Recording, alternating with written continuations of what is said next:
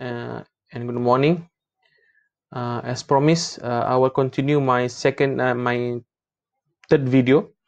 Okay, so this time continues from the first enrichment that I did before. So today I want to discuss with you our second session for enrichment process. Okay, so this section is really important for you to understand, because this one is a core in structural clay product. Okay, so today this morning we need to discuss about how fired bond significantly affect the quality of pores for structural clay products. Okay, I think in your notes, or maybe you need to put somewhere, please make sure that you totally understand about this topic. Okay, the first question: how fire bond significantly affect the quality of pore for structural clay products? Okay, in this case, before we start, okay, you should understand uh, what is the fired bond means. Okay, I should give credit to these three students.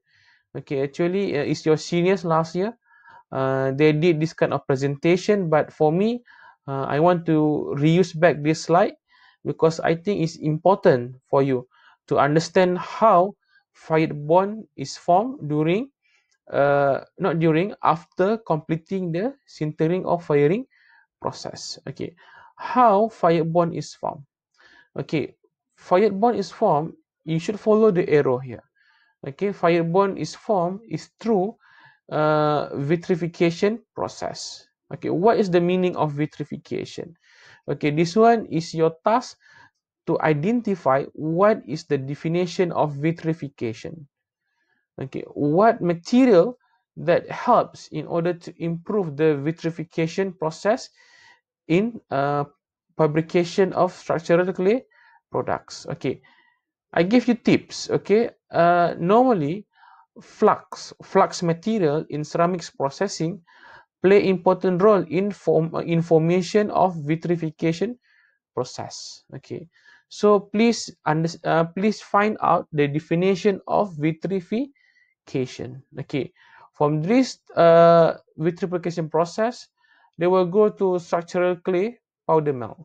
So means that when you mix the ceramics powder A and ceramics powder B, and then when you fire it, okay, let's say 1400, first it will go through first the vitrification process, and then from vitrification process, these ceramic powders will melt, okay, as shown in the second box.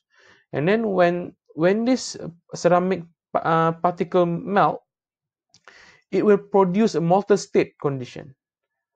Okay, molten state condition, and it will diffuse with each other as shown in the third box. And when this diffusion process complete, the particle tends to stick even cooling process.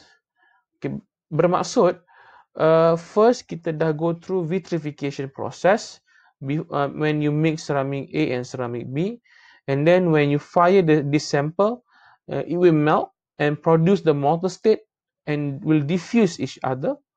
And then when the diffusion process is completed, during the cooling process in the oven, this particle will stick together, and then when stick together over the time until the room temperature cooling time, okay, cooling down, this bonding, this fire bonding will solidify.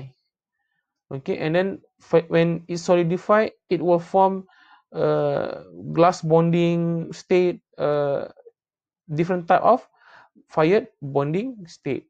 And then when this bonding solidify, it will form the fired bond.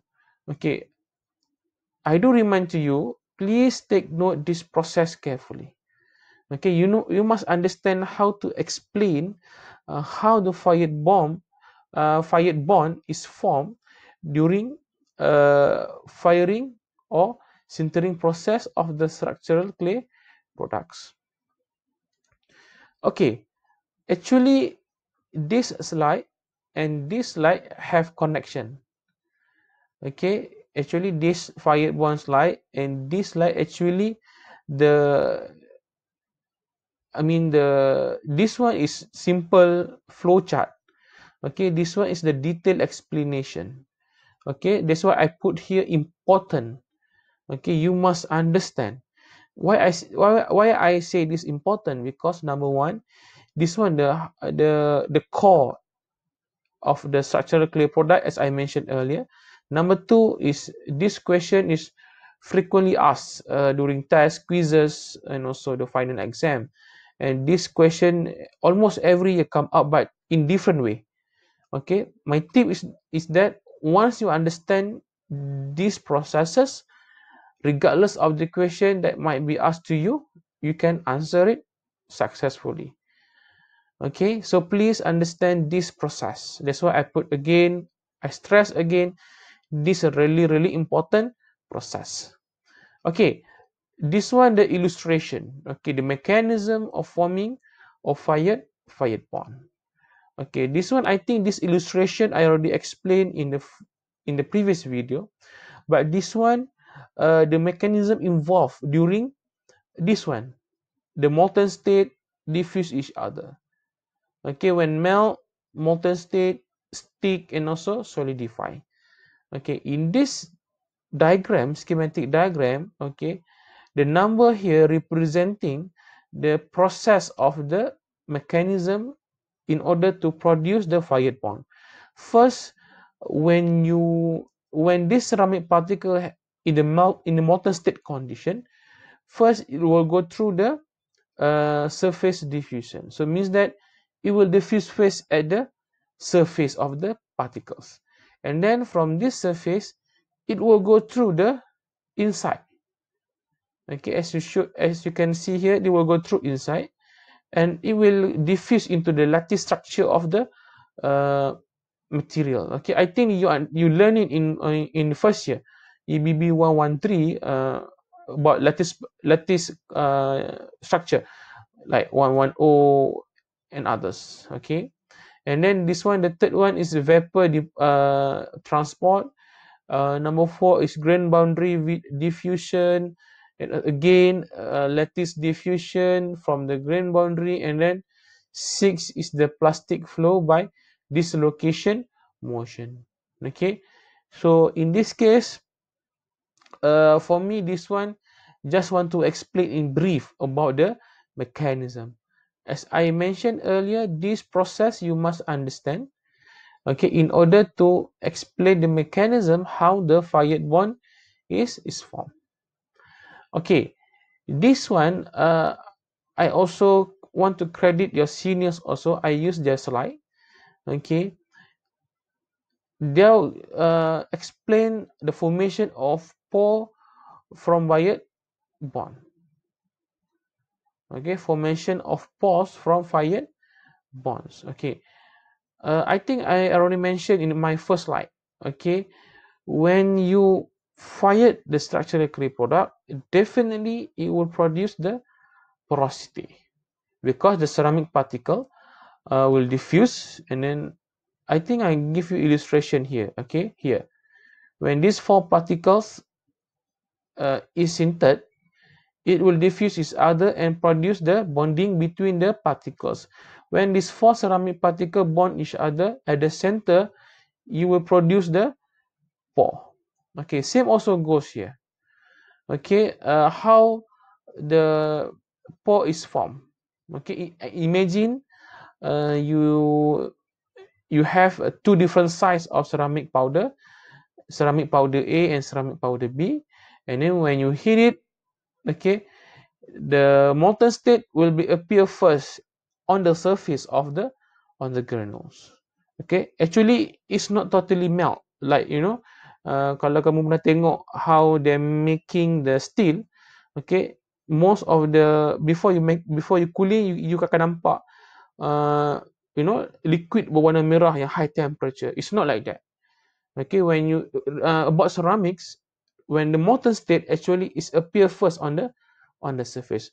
More longer you fire the sample, the percentage of the molten state is much higher. Okay, in this case, when ceramic particle A and B, you heat it, it will produce the molten state on the surface of the granules. We call it as a fusing temperature.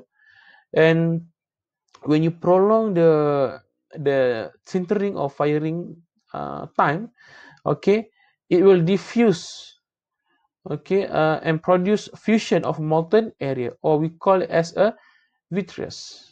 Okay, please take note about this term. In my lecture note, I mentioned two type of terms. Number one is vitreous, number two is semi-vitreous. Okay, in this one, how we call it, why we call it the vitreous? Because number one, all the surface has totally convert into the molten state. And then when you prolong the firing temperature until a certain period of time, and then you cool it to room temperature inside the furnace. So when you cool it, this one will solidify, and then the fire bond is formed, and then you can see this small particle of ceramic will be bound with the larger size of ceramic particles. When this ceramic particle is combined, it will produce the pore in between the particles. Okay, this one I extract some information from my lecture notes. Okay, the properties of the clay products after forming the fired bond. Okay, of course, as I mentioned earlier, when you forming more fired bond in the structural clay product, it will definitely affect the mechanical strength. In this particular case, when you increase the fired bond formation in the product, it will increase the high compressive strength. Okay, and then when you produce the fired bond inside the structural clay product, you will obtain a high resistance to frost and freezing. Okay, why? Because due to the presence of many small pore in the clay regions. Okay, why we call this one a high resistance to frost and freezing? Because these small pores, okay, macam mana saya nak kata? Okay, imagine you ada one cube of ice. Okay, when you touch the surface and then you touch another side of the ice cube, you can feel your hand is very cold.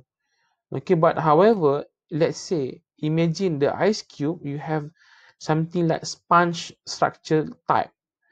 Okay, imagine still ice cube, but the structure is similar with the sponge structure type. What happens when you touch one side of the surface and also another side of the surface? You can feel that you couldn't feel, you takkan rasa sesejuk dengan when you touch, okay, the total ice cube without pore structure. Okay, so this is very important, especially when you use the structural clay products in European country that have winter season.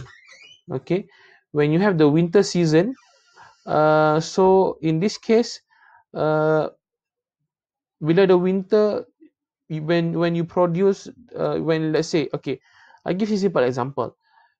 Kebanyakan rumah di Europe, kalau kamu tengok rumah-rumah lama seperti di Holland sebagainya, rumah mereka made from bricks. But however, when you when you cut the bricks, actually inside that there has a pore structure, a lot of pore structure. Okay, when compared to with Malaysia, okay, when you cut cross section the bricks, most of them is quite dense. Kenapa di Europe dia perlukan banyak pore structure dalam brick? Sebab this pore dia akan resist orang kata suhu yang sejuk di luar supaya tidak meresap ke dalam. Okay, number 3 is that bound pore water, that is water between clay and mineral particle will be expelled. Okay, this one like as I mentioned, bila you guna ni, you boleh buat sebagai filter. Okay, that's why dalam porous ceramic structure, orang banyak guna sebagai water purification, chemical purification. That has a science behind that. Okay, in this case, crystal bound water has to escape during biscuit or single fire. Okay, pore within will decrease in size. Fired bonds bind the molecules of the ceramic product together. Okay, in this case, when you increase the temperature, okay, for example, you let's say you compare product A and product B, you bakar pada suhu 800 produk A and then you bakar 1400 pada produk B, what happened to the pore porosity?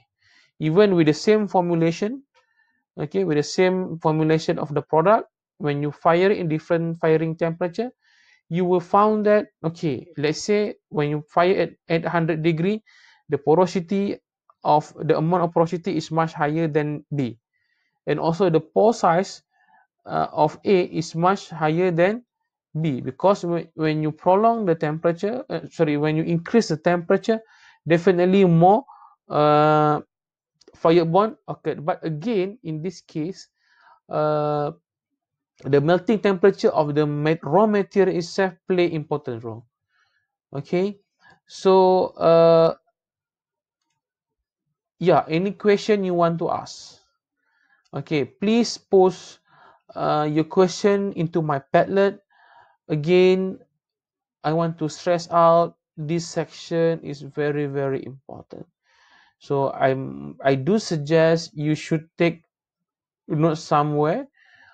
Please pay attention on this section. If you don't understand, feel free to ask me.